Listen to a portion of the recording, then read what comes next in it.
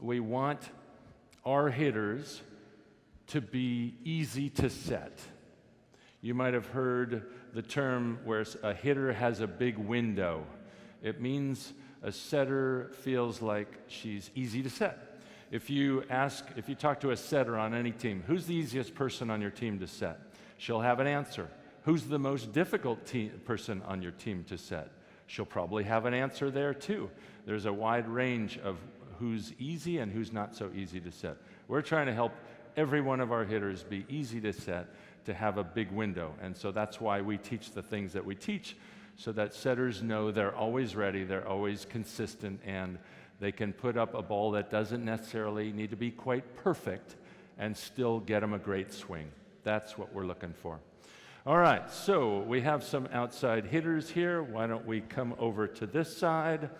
And the first thing that we talk about is we like to, do we have a setter too? Or not, okay? We'll just have one of you set, that's okay.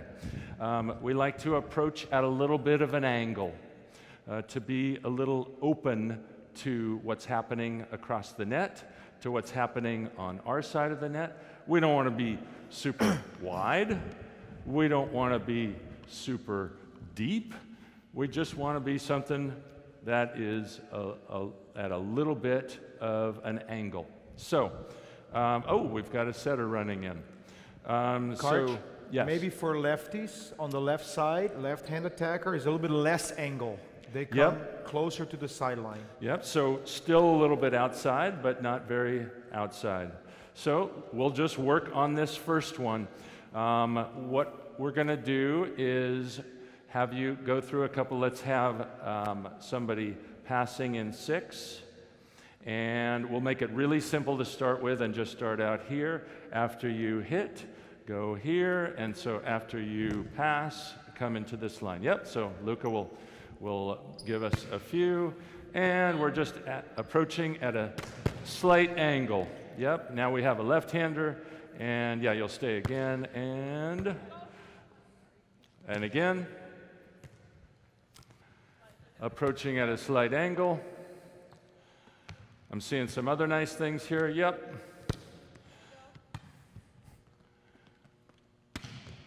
One more time. So that would be the first one. Everybody is doing a nice job of not being, you could watch some other people like this, but I've seen top college hitters start way back here, and it's a really long, and it's like a high-speed train coming. And the tough thing about that is it's actually tougher to set that person. It's kind of like if you're throwing a football and you're trying to find the receiver or just making a pass of any sort.